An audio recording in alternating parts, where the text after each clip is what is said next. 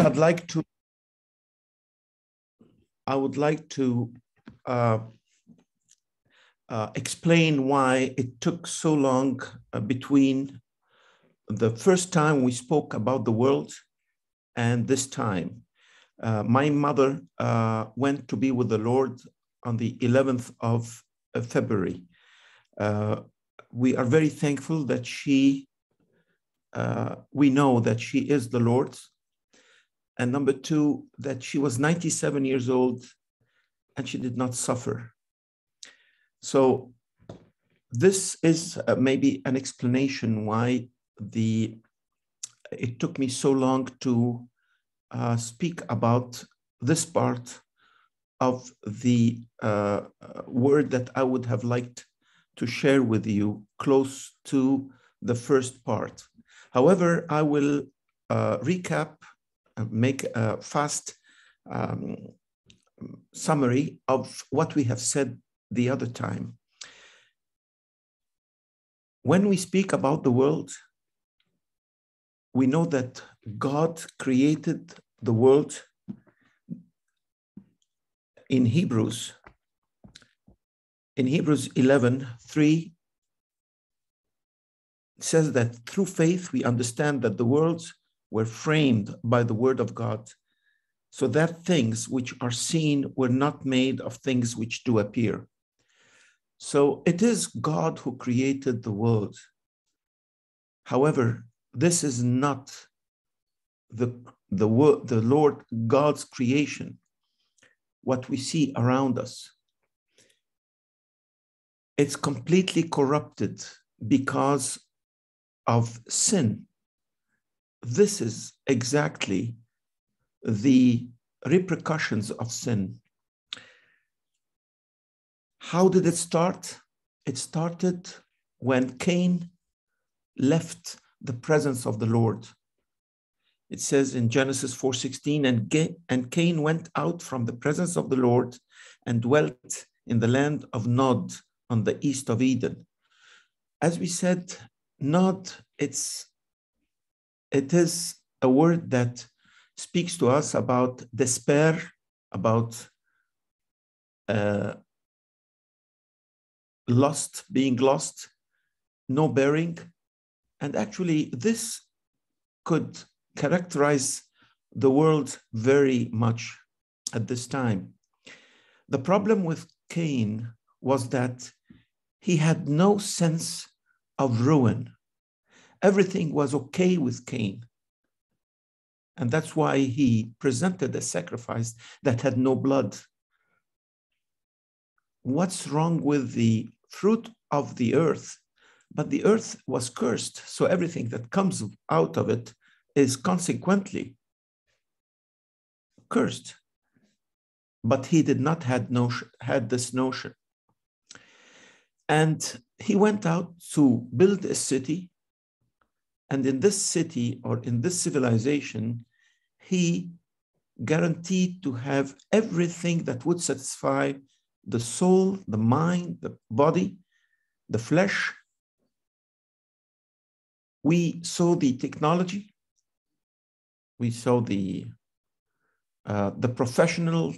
professionalism, work, hard work.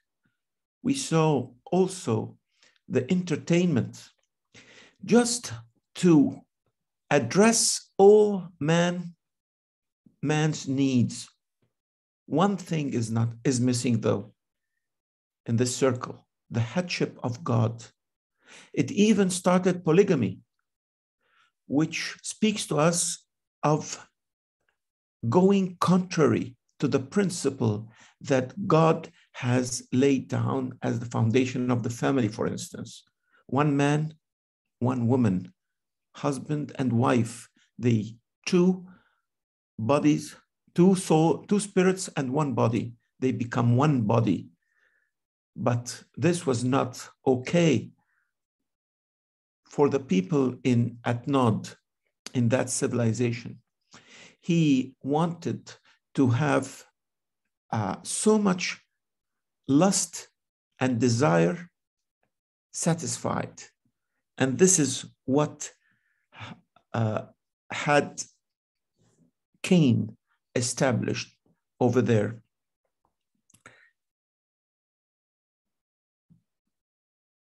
God, the Lord, has condemned this circle because when he came to this world, he was rejected.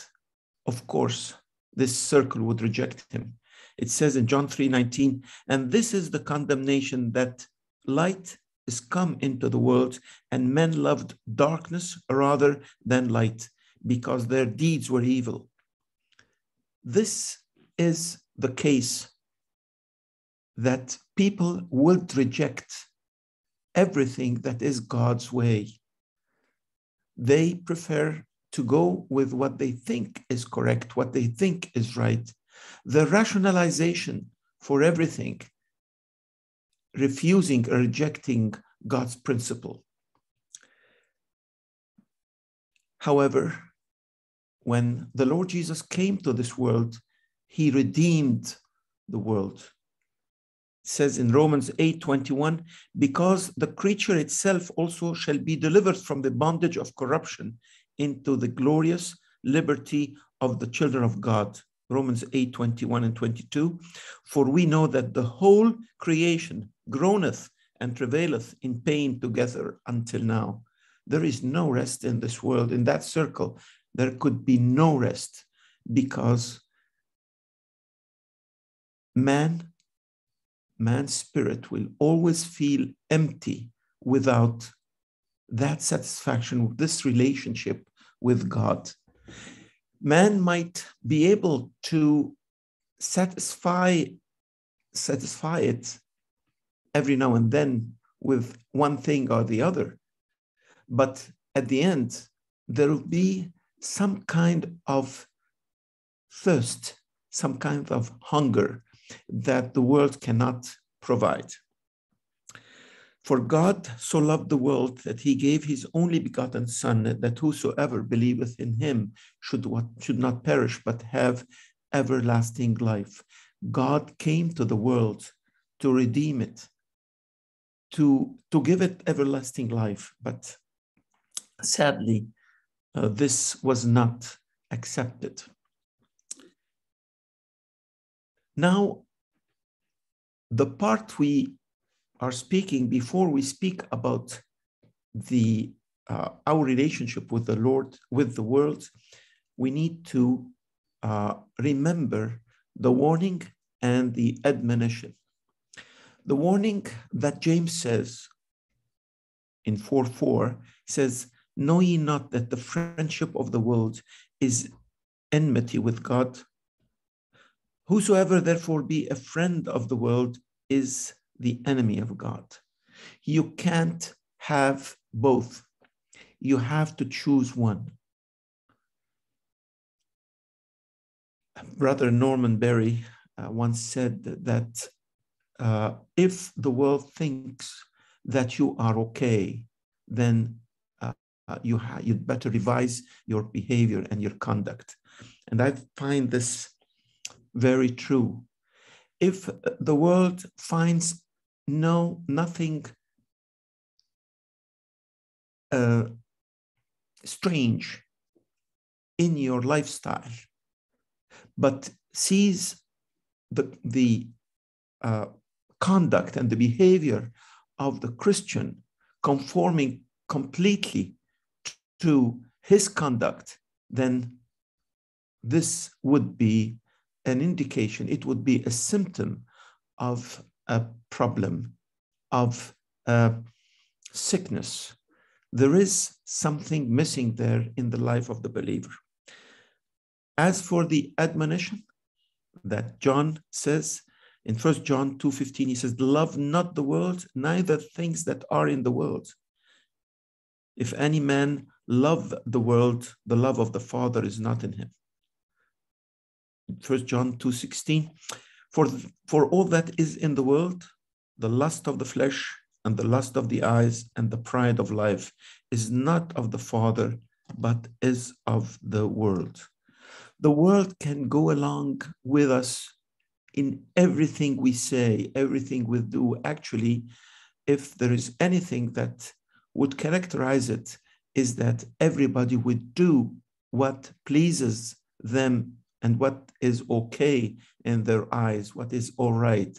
Just like the time of Judges, if you remember, we read that passage where it says that in that time of the Judges, everyone did what is pleasant, what is all right in their eyes.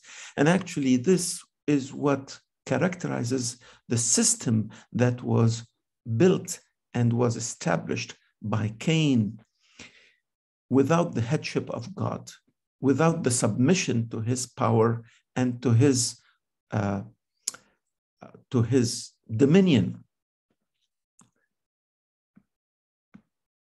This world will continue whether there is a good season or a bad season, when there is economical depression or economical growth, whether there is COVID or whether there is Ukraine-Russian war. It will continue. It will live and it will take its course. On the 24th of February, Russia started a war with Ukraine. Immediately, the world forgot about COVID as if it was non-existent and started speaking about that. And now what the world is occupied with is the results of that war, whether it's the price of oil, whether it's the price of wheat. Egypt is exporting a very large part of its wheat import from there. And also we have many tourists coming up from there. I'm talking about thousands of them. So this is the occupation. How would this affect me and how it will affect my pocket? That is what is important. But where is that occupation with God? It's not present at all. This is the only thing that is not there. It will continue its course until the Lord comes. Look at Luke 17:28. Likewise, also as it was in the days of Lot, they did eat, they drank, they bought, they sold, they planted, they built. Luke 17:29. But the same day that Lot went out of Sodom, it rained fire and brimstone from heaven and destroyed them all. Matthew 24:37-38. But as the days of Noah were, so shall also the coming of the Son of Man be. For as in the days that were before the flood, they were eating and drinking, marrying and giving in marriage until the day that Noah entered in the ark. This is the course that the world is taking and will continue to take as a system, because that system has no headship of God in it. It has religion, it has food, it has everything a man desires. Only the headship is of God is absent. So now the answer of the question, what is the relationship of the believer with the world? How would the believer should act with the world? I found out that the best way to speak about it is to take the example of what to do while studying the life of Abraham and what not to do while looking in contrast in the life of Lot.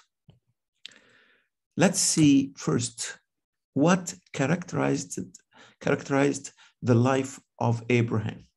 Two things. Number one, the altar. Number two, the tent. These are the two the two things, or the two characterizations of the life of Abraham. Abraham was living in this world as a pilgrim, as a person who would stay in this world for a while, but he knows that this is not his permanent stay, but it is a transition. And the best example that comes to mind is as a person who is an ambassador in another country. An ambassador in another country, he, number one, although he lives in let's take the example of, let's say, for instance, the Canadian ambassador living in Egypt. He lives in Egypt. He has a villa or an apartment. He buys his stuff from Egypt to eat, to consume. But he knows that it would be a very short period, and then he will leave Egypt. This is not a permanent, number one.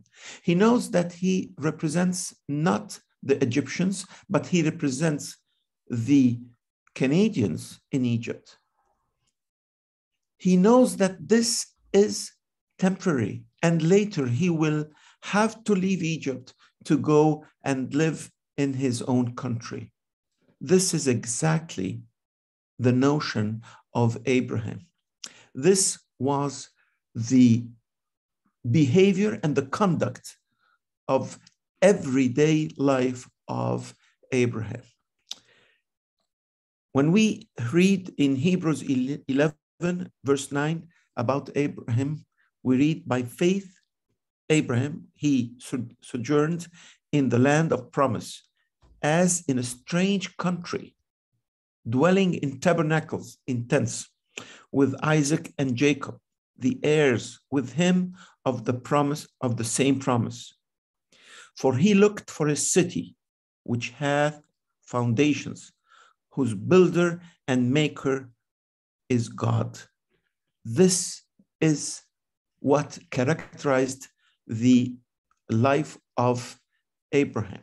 Abraham knew that it is only a transition, and he is here for a while, and he's looking forward to go to that city that God has built. So the characteristic of his life was a tent and an altar.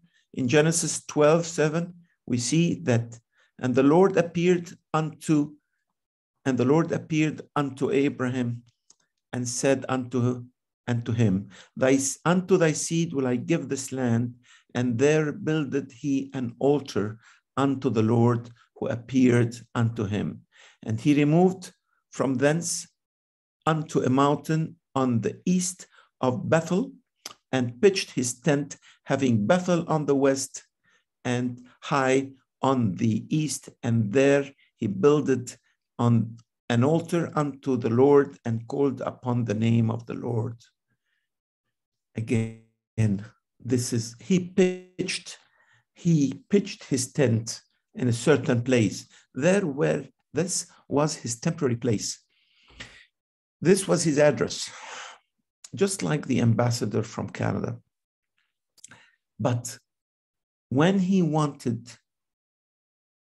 to have a place to bury Sarah, he had to go out and buy a piece of land. Remember the story. He insisted on paying. Abraham was a wealthy man.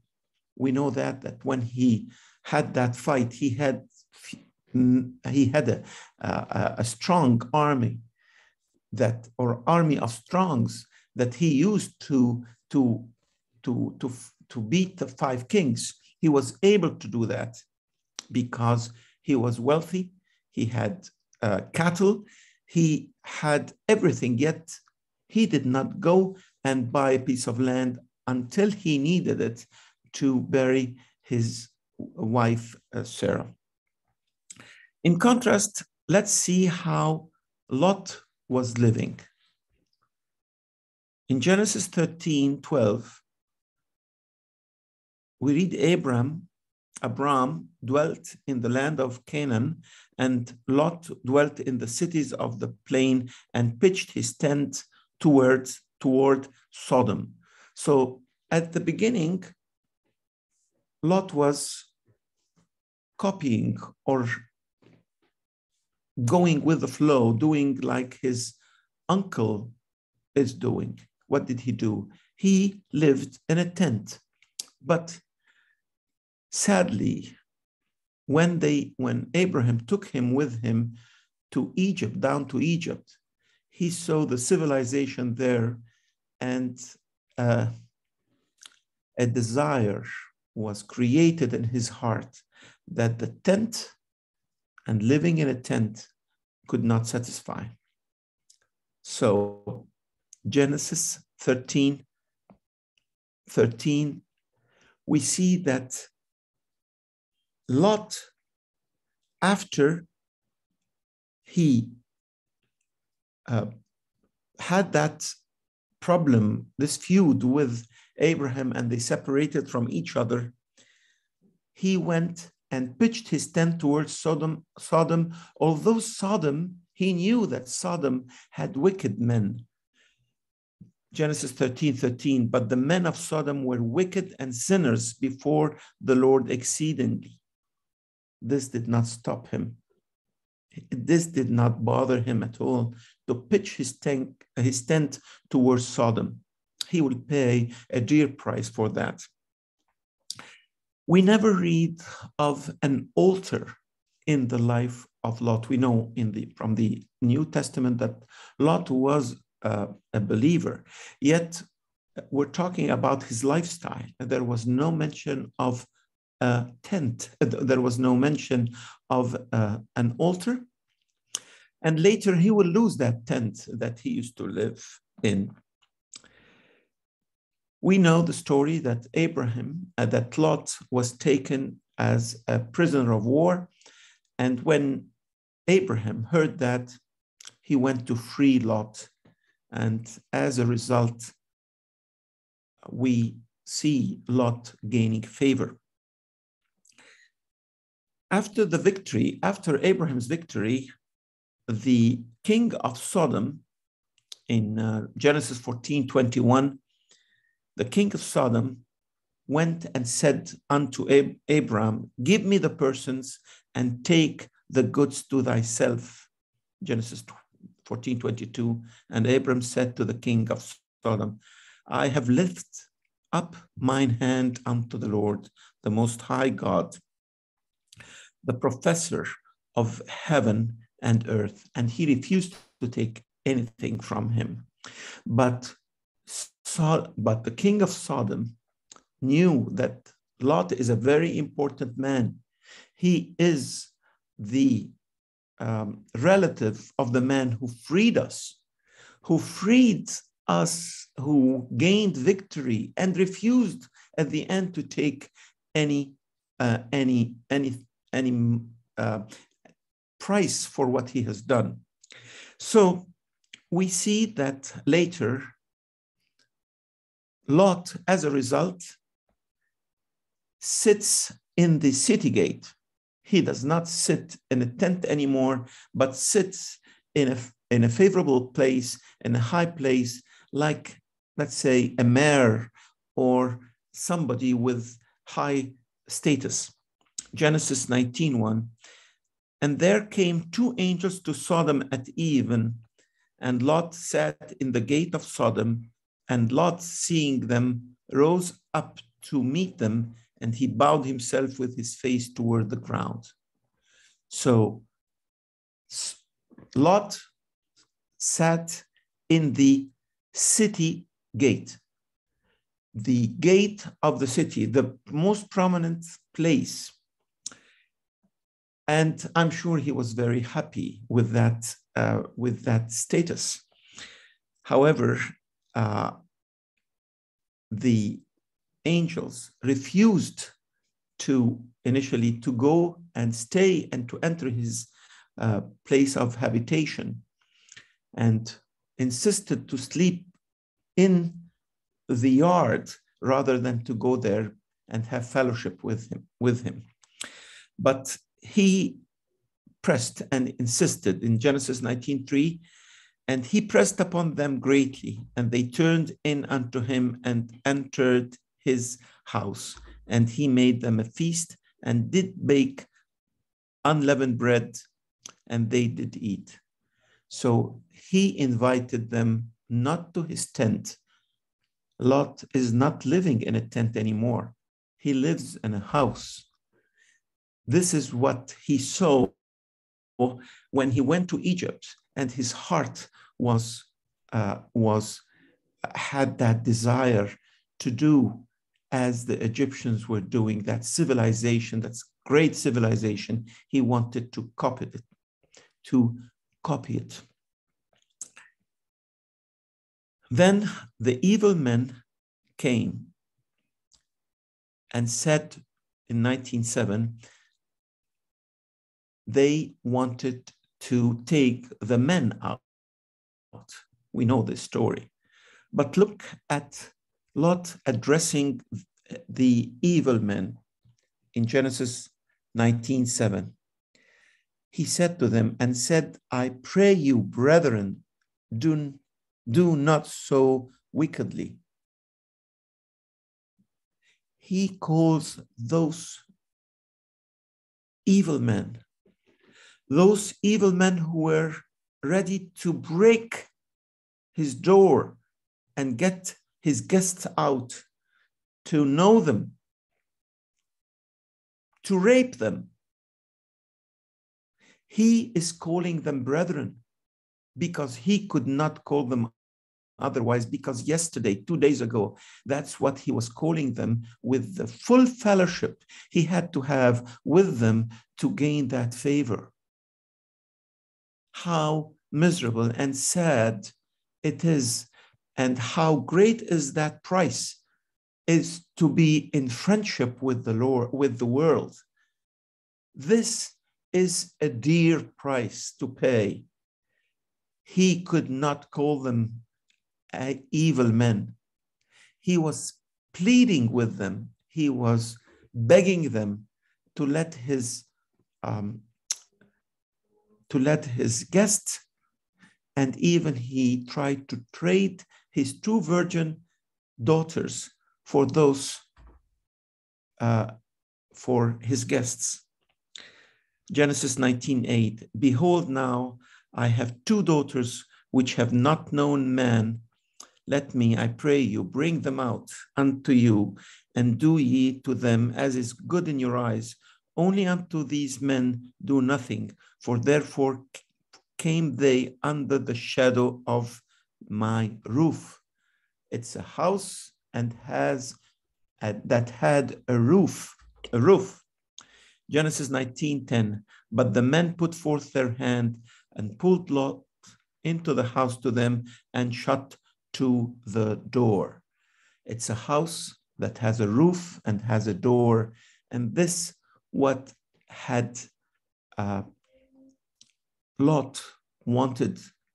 He had social status, and he had not a house, not an altar, not a tent, not an altar, but he had a house, a roof, a door. Of course, we know what happened to Lot. He's about to lose everything. So the 2 angels kept pressing him to leave, to go out of that city, because that city is condemned, and God will rain fire and brimstone and bring judgment to that city. And he had to leave. But Lot, because of his sick heart, did not learn the lesson. He still asked to go to another city. And he tried to compromise by saying, I will go to a little city called Zoar. Zoar means a small. So they asked him to leave and go to the outside, but he still wants to be. And this is another characteristic of living a worldly life. Our hearts become addicted to the world and want more and more and cannot live a life of pilgrimage, excuse me, anymore, because we act in a way as if we would be in that place forever. So Genesis 19:16, and while he lingered, the man laid hold upon his hand and upon the hand of his wife and upon the hand of his two daughters, the Lord being merciful unto him, and they brought him forth and set him without the city. They brought him out. Verse 17, and it came to pass when they had brought them forth abroad, that he said, escape for thy life. Look not behind thee, neither stay thou in all the plain. Escape to the mountain, lest thou be consumed. This was not all right with Lot.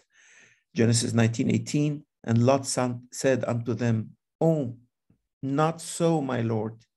Genesis 19:19, behold, now thy servant hath found grace in thy sight, and thou hast magnified thy mercy, which thou hast showed unto me in saving my life, and I cannot escape to the mountain, lest some evil take me and I die. Verse 20, behold now, this city is near to flee unto, and it is a little one. Oh, let me escape thither. Is not a little one, and my soul shall live? And he said unto him, see, I have accepted thee concerning this thing also, that I will not overthrow the city for the which thou hast spoken. Genesis 19:22. Haste thee, escape thither, for I cannot do anything till thou be come thither. Therefore, the name of the city was called Zoar. Zoar means small. Lot had a prominent place. He had great fellowship with them, his brethren. That's what he called them. He doesn't live in a tent. He always prefers a city, even a little one. That's a compromise. That's why we are warned and admonished not to love the world, because it's a disease, it's a sickness. And once you get that sickness, only God can cure us and heal the heart that yearns after that world. So we see that the world in all its wickedness did not stop Lot. And we see also that with all its riches, it did not attract the heart, Abraham's heart. Abraham, because of the altar, because the first thing he used to do is to build an altar. The first thing he used to do is to care for his relationship with God, to be where the Lord is. That is his place. And this gave him some kind of satisfaction for the desire of the heart, that he did not look for a city except that city that he will go to later. Being in that place where God has the headship, having a thriving and a healthy relationship with God is the only protection that we have from this world. If we let the heart wander, if we do not have an altar, the inevitable is to be addicted to that world and to yearn after it and to go and seek it. And the world will give prominence, will give status, he will give anything. He will give comfort, and he will give everything to satisfy the lust of the heart and the eyes, so that it would make our senses not sensitive anymore. It will make our conscience a bit very difficult to find the right word, hibernate, to keep our conscience at bay. This is the danger of the world and loving the world. And at the end, it will be some kind of a reflection of Lot's life. At the end, Lot's family was destroyed. He lost his wife because she looked back. Her heart was set upon the city, and she looked back. She became a pillar of salt. His two daughters, we know what they did to him, to their father, and the offspring of Lot since then until now are the enemies of the people of God, and even unto this day. It is a miserable destiny that he has chosen, and he thought that he has gained. Actually, he has lost everything at the end, and this is the result of the enmity of this is the result of the friendship of the world. All right, now to summarize what we have said, how should a believer walk in this world? The best example that I have heard, and I would like to keep it with you and to end today's talk by it. It is like a damsel, a young girl, walking in the street where her fiancé was slaughtered. How would she feel walking in that street? She has to walk in that street because that is the street that leads to her home. But every time she walks in that street, she remembers the love she had to her fiancé and how he was slaughtered. The prince of this world, we know who he is. He has taken his place as a prince after the world has rejected the Prince of Peace and nailed him to a cross outside the camp. Every time we walk in the world, I speak to myself first, I should remember that this is the place where the bridegroom, the Prince of Peace, our love was killed, was slaughtered, was nailed to the cross, and was executed in the worst possible method of execution. I thank you for listening, and I'm ready if there is anybody who wants to add or to ask.